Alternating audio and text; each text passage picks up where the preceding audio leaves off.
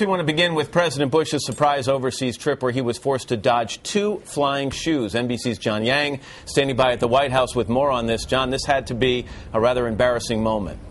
Embarrassing and a little odd, Matt. Yeah, the president is in the air right now, flying back from Afghanistan, where he spoke to U.S. troops and went with Afghan President Hamid Karzai. But everyone is still buzzing about his earlier visit to Iraq, when he got a rather graphic demonstration of what some Iraqis think of him and the U.S. presence.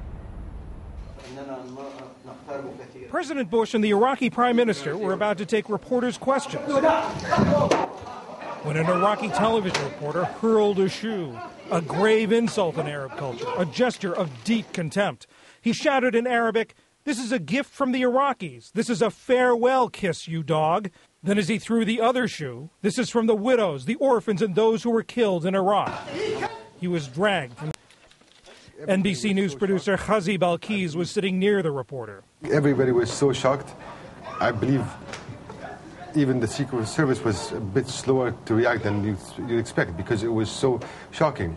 He had time to pick up his second shoe and throw it. The White House press secretary Dana Perino was hit in the face with a microphone as security wrestled with the reporter. The president wasn't hurt and seemed amused. It's a size 10 shoe that he threw. Iraqi reporters apologized to Mr. Bush, who called it a sign of Iraq's growing freedom. It is one way to gain attention. It's like going to a political rally and having people yell at you.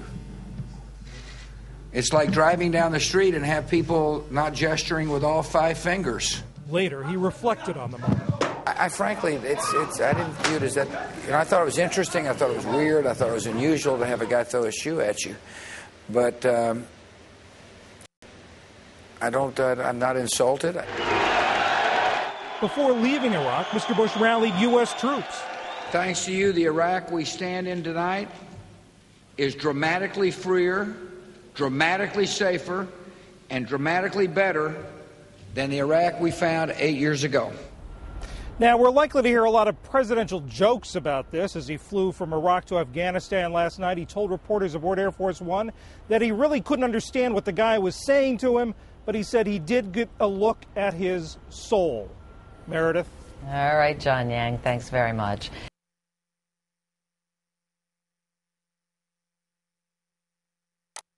NBC News producer Ghazi Balkis was sitting just a few feet away from the man who threw the shoes at President Bush. Richard Engel is NBC's chief foreign correspondent. Chuck Todd, NBC's political director. And Doris Kearns Goodwin is a presidential historian. Good morning to everyone. Good morning. Thank you. Start with you. You were in the room when this happened. What did you see? Well, I was sitting in the news conference, and the Iraqi journalist was sitting a few seats next to me. And as you'd expect in every press conference, the photographers were taking photographs, the journalists were taking notes, the cameramen were doing their camera work, and all of a sudden, this guy picks up a shoe and throws it at the president and starts shouting in Arabic, "This is a farewell kiss, goodbye, you killer of Iraqi people." And then he throws the second one. And I think for those seconds between the first shoe and the second shoe being thrown, everybody was in complete shock, and it was surreal. It was so bizarre. And then after that, the Secret Service and the Iraqi security personnel jumped on him and subdued him and pulled him away while he was struggling and shouting. And then it took a while for the pressure to calm down, and President Bush actually stood up and told everybody to calm down and sit down. And that was that. But it was still shocking and very surreal. Did the other journalists there were embarrassed by this? They were actually embarrassed. They went up to the president and they apologized to him, telling him that this does not represent the Iraqi media, Iraqi journalists, or with that said, Iraqi hospitality. They consider what happened to the president as an insult to them, because this is not Arabic hospitality. And Ghazi, before I let you go, do you have any idea what will happen to him? I know his employer is calling for his immediate release. Well, what happened is, during the old days and during Saddam's days, any insult towards the president or president's guests used to be punished by death. After the collapse of the regime, the old regime, what happened is they still didn't regulate a law to govern what happens in this kind of situation. So we are told he's being held at the Prime Minister's office, but they don't know what kind of charges they can bring against him, because there's no law to regulate that. All right, Ghazi, thank you very much. I can bring in Richard right now. What do you know about this, journalist? journalist? He's a journalist. Okay. We spoke to his colleagues this morning. He was not scheduled to have been at the press conference. He generally reports on Sadr City, a hardline area in eastern Baghdad. It's an area of radical Shiite militia groups. And while covering this area over the last several years, he's had relatives killed. This is not completely uncommon, particularly in this part of Baghdad.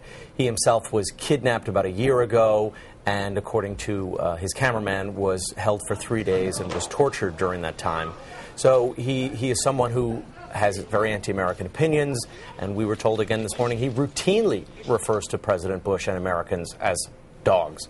And this morning, in that same area where he reports, Sadr City, there was a protest. A few thousand people got together to support him, and they held up signs saying, no to Israel, President Bush, you terrorist, and they had shoes at the end of a stick in support of what he was doing. So there are some people who think what he did was the right thing to do. Particularly this one movement in the radical Shiite bloc from that part of Baghdad, Sadr City, which is a large area. It's about 2 million people in Baghdad. Chuck, if I can bring you in at this point, the president, this is his last visit to Iraq, and obviously he was trying to project a sense of stability there. Right. Does this fly in the face of that, so to speak? Well, it does. Iraq obviously is very intertwined in his presidential legacy. He will be judged, if he has a chance at being judged better than he's being judged now by the American people. In our last poll, we had 80% said they wouldn't miss him. But it is going to be an Iraq that gives him the opportunity to someday improve his legacy. It is seen as both his number one failure and his number two success when we asked both the greatest failure and the greatest success. So it is probably not the way he wanted to go out. What a rough way. He's already been sort of kicked out of office by the American people. This is tough. Yeah, go ahead, Chuck. I'm sorry. No. This is a tougher way for him, I think, because Iraq's so important to him.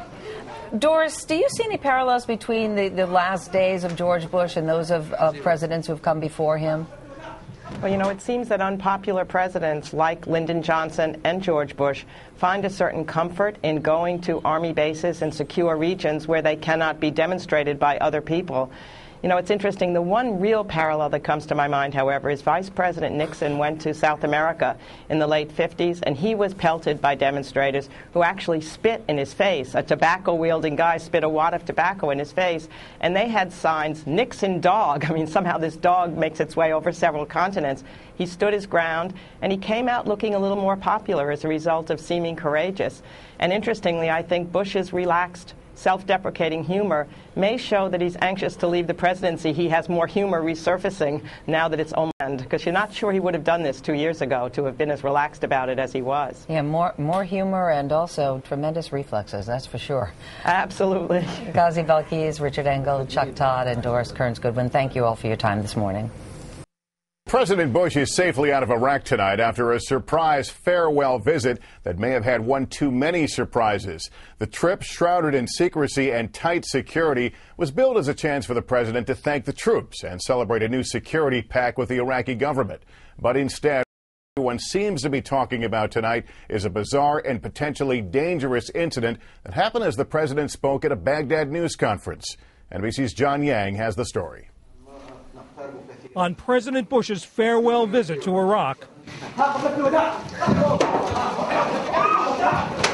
a grave insult in Arab culture, a sign of deep contempt.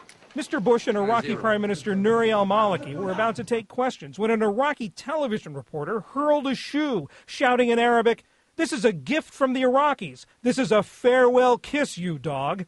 Then as he threw the other shoe, "This is from the widows, the orphans, and those who were killed in Iraq." He was dragged from the room. NBC News producer Ghazi Balkis was sitting near the reporter. Everybody was so shocked. I believe even the Secret Service was a bit slower to react than you'd expect because it was so shocking. He had time to pick up his second shoe and throw it. Mr. Bush was never taken. The White House press secretary Dana Perino was hit in the face with a microphone as security wrestled with the reporter. The president wasn't hurt and kept his cool. It doesn't bother me. It may have been a shoe, yeah. If you want the facts, it's a size 10 shoe that he threw. Iraqi reporters quickly apologized to Mr. Bush, who called it a sign of Iraq's growing freedom. It is one way to gain attention. It's like going to a political rally and having people yell at you.